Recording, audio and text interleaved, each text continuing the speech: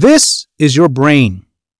And this is your brain on the music business, filled with pieces of information like ASCAP helps writers, a major label deal is a guarantee of making real money, information about publishing companies and what they do, how much songwriters should get paid, and of course, that artists are often taken advantage of. The problem with this is that although all of these things are true to some degree, none of them are 100% accurate. And yet, they're all wired together in your mind. And when you're confronted with a situation in business, you need to draw down on this information, and none of it is 100% accurate, thus not leading to the most optimal response. It's true that ASCAP helps writers, but ASCAP's real agenda is to collect money for performances and pay publishers.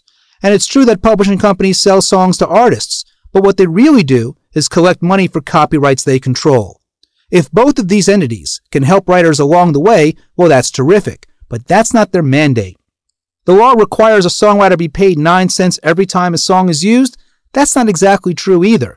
The reality is that the law requires that a songwriter can only license a song for a maximum of 9 cents to a record company. That's not necessarily a great thing.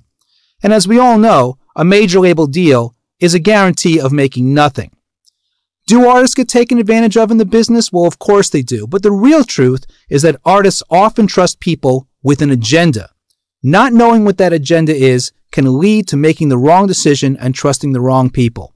What we learn in the Confessions of a Record Producer workshop is what everyone's agenda is, how much they make, and how much they're looking to make off of you. Voltaire said that business is the art of taking money out of your pocket and putting it in mine without the use of a gun. We do have to warn you, though. Large doses of reality from the Confessions of a Record Producer workshop can cause nausea, dizziness, fainting, and feelings of displacement.